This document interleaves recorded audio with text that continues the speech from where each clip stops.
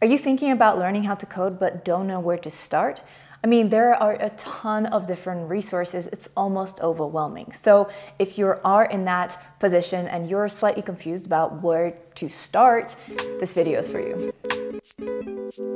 Hi, my name is Masha, and on this channel I talk about all things career, personal development, career growth, career in tech, and of course, sharing stories of women in tech. So today I want to talk about your journey into tech, and in particular, where do you start learning how to code? How do you approach this subject? And the way I would recommend anyone to do it is to ask yourself the following questions. The first one being, why are you learning how to code?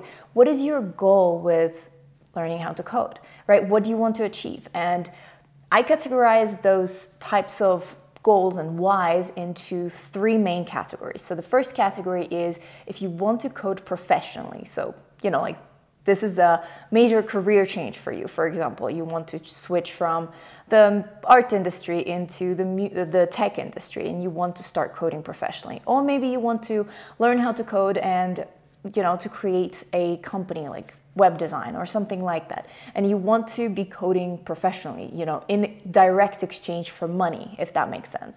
The second category is if you want to learn how to code to add some skills to your resume, to become a more employable professional, to stand out from the crowd, from your competition. That's actually how I ended up learning how to code and started this blog because I have a background in marketing, and as a recent marketing grad, it was very hard to stand out from competition at the time without anything else, anything special. And I thought that adding coding skills would really elevate my resume and make me stand out from the crowd. And it did, actually, but the rest is history. But this is the second category. If you're thinking about adding certain skills that will not necessarily be, you will not be coding professionally in exchange for money, but these are the skills that will enhance your skill set. And finally, the third category that I see is, if you're just curious about learning how to code, if you want to understand how things work, because you don't have to learn this skill to become a professional. For example, I paint in my free time or I cook in my free time, and I really enjoy those things and I like to improve my skills in those areas, but I'm not trying to do it professionally. So this is also an option, and it's fine to have that as a hobby. That's what it is for me right now. But basically think about your why. Why are you trying to learn how to code? That's step number one. And if your reason why you want to learn how to code isn't in one of those categories that I've listed, please let me know in the comments, because I'm super curious about, why are you learning how to code? I can see those three major ways, but if you have another one that doesn't fit any of those buckets, let me know. Super curious. So the second step, or the second question that I want you to ask yourself is, what are you hoping to be able to build as a result of learning how to code? This is when you've already figured out your why and what is your goal with learning how to code? Are you going to go into the field professionally, or is it, more of a hobby kind of thing? Once you figure that out, what are you trying to build? So really think about it, because different fields require different skill sets. And by answering this question, you'll be able to understand what it is that you need to learn. So really think about it. What are you trying to do? Are you interested in, artificial intelligence, augmented reality? Maybe you're interested in robotics and programming, machines. Or maybe you're interested in cybersecurity. Maybe you're interested in, web development or backend. Really do some research and figure out what it is called that you want to be able to do, what you want to be able to build or understand or anything like that. What is it that interests you in technology that you want to be working with? So step number 3 is doing your research and answering the question of what it is that you want to learn. What programming languages do you want to, or do you need to learn to be in the area that you want to get into? What frameworks do you need to understand or, have a proficiency in when it comes to those things? So once you understand what it is that you want to build or understand, that will trickle into what it is that you want to learn. Because as I said, a lot of the times you will need specific skills to get into specific areas. For example, if you want to be in data science, Python might be a choice for you, right? It has its pluses and minuses, and maybe you want to learn R or something like that. Or for example, if you want to do front end, you need to learn HTML, CSS, and JavaScript, right? And have an understanding and practice those things, because those are the tools that are used to do front end.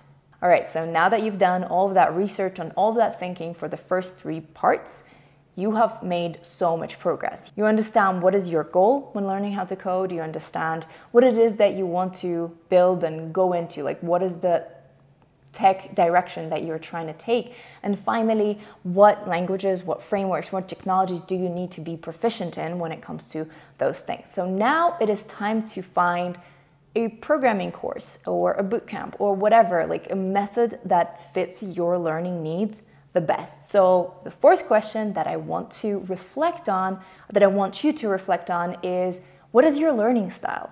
How do you learn best? Are you a visual learner? Are you an experiential learner? Or maybe do you learn by listening to things? Other things to consider is what motivates you to learn. And that can be social pressure when you're together in a community and like you're kind of, I guess like there's an element of gamification, like you want to rank higher than your peers. Maybe it's, if you've paid for a course or not, because for me, for example, I'm a perfect example of that. If I haven't paid for a course, I will start it, but then I will not continue with it. But if I've paid for something, I will continue with it. So consider all of those factors. Basically, what makes you learn best and what motivates you to learn, because those are very important things. Learning how to code takes time and practice, and the same concepts can be explained in different ways, and because we're all different, we understand things differently. So it's very important to understand what method would work best for you, and also, find supplementary ways to learn. So for example, if you do decide on a boot camp that works for you, then, like if you get stuck on a certain concept, find YouTube videos or find other tutorials online that are available out there for you. All that it takes is really Googling them and finding what works best. But going into this experience, understanding what methods, what mediums are the best for your learning, for your education and growth, that will help you infinitely when it comes to being honest with yourself and not, beating yourself over not understanding a concept because it is presented in a way X, but a way Y works best for you. I've also created a quick quiz that will help you understand your learning style better and figure out what types of courses, what types of mediums, what types of, learning materials would work best for you in that situation. So if you're interested in doing that quiz, I will leave a link to it in the description and also in one of those corners. I've also compiled a list of free coding resources, which you can get using the link in the description and also in one of those corners. It has a ton of different resources that you can filter by the different features and find the one that works best for you at this moment on your learning journey and with your learning style. Again, the link will be in the description. Let me know what you thought about this methodology and whether this video was useful for you. Also, what are you learning and why are you learning how to code? I'm super curious to find out, so again, leave that all in the comments. Like this video if you've enjoyed it and share it with a friend who is also learning how to code or thinking about learning how to code but doesn't know where to start, because let's be honest, it's overwhelming. Subscribe to my YouTube channel if you haven't already, and we can also be friends on other social media. You can find me as Coding Blonde. Have a wonderful time today you're currently experiencing. Bye.